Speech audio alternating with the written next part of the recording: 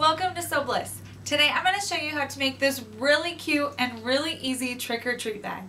You guys can make a pumpkin, a monster, Frankenstein, a ghost, anything. And best of all, they're very easy to store. Now the supplies that you're going to need for this project are, first you're going to need some felt. I obviously used orange for the pumpkin. I used two 9x12 rectangles for the front and the back piece. And then I used two 12x5 because I made my bag 5 inches wide. You can do whatever size you would like, but that's the two pieces on the side. And then I needed one 5x9 piece. I also used 2 pieces of green felt that were 9x12 for the handles, and then a piece of black felt for the face. And then you just need your basic sewing supplies. So let's get started. I am also going to use a pen and piece of paper so that I can make a pattern for the face of the pumpkin. You could just eyeball it if you want to, but I'm going to use the paper. Now the first thing that I'm going to do is I'm going to make a pattern for the face. So first I'm going to start with the eyes, and I'm just going to do big triangle eyes. And I have marked on my paper how big my felt is, so that way I can get a rough estimate of what it's going to look like. And then I'm going to do a triangle nose. And then I'm going to make just a regular smile and add teeth into it. Now I'm ready to cut these pieces out and then cut them out of my felt. After I have my pieces cut out, I just place them onto one of my larger orange pieces, which this is the 9x12 piece. And I'm going to then pin them on and sew around them. Just do like a little top stitching, just all the way around so that the pieces will stay in place. Now once I have the pumpkin's face put on, now I'm ready to sew my sides on. So these are the 5x12 pieces that will go on our sides. So what I'm going to do is I'm going to take one piece and I'm going to put it wrong sides together. So this is going to be my wrong side of my larger piece, and this will be my wrong side of my smaller piece, and I'll just match those edges up, pin those together, and sew those down. And I'm going to do the exact same thing with the other side. So I'll take this piece, put wrong sides together, match the edges up, and sew those together.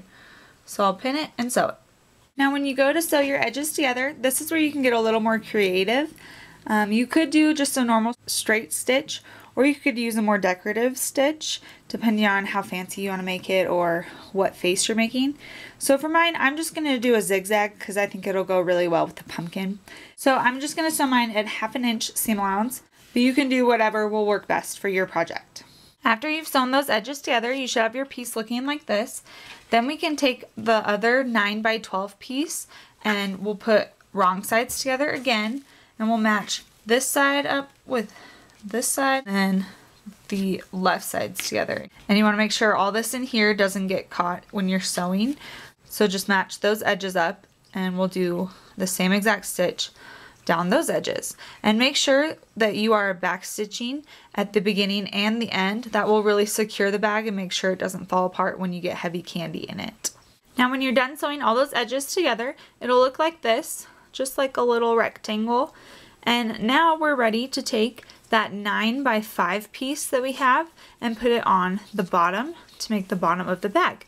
So I already pinned mine on, but what you're going to do is you're just going to put wrong sides together again and then just match up the edges all along and pin it, and then you're just going to sew all the way around the same exact way that you sewed these edges right here. So now we're ready to do that on the bottom. Now when you're done sewing, the bag should be able to sit up all by itself just like this. Now I'm going to take my green felt and I'm going to cut 2-inch strips that are lengthwise, so they're about 12 inches long. I'm going to cut 8 of them. So that way I can make the straps longer and then layer them on top of each other to create a thicker strap. Once I have my strips cut, then I'm going to take 2 of the pieces and I'm going to layer them so that they cover each other about 2 inches, and I'm going to sew a square over that. So this is my wrong side and this is my wrong side, so I have my right side to my wrong side right there, and I'm just going to sew a square right there and probably even do an X through it, so that way the strap will be longer.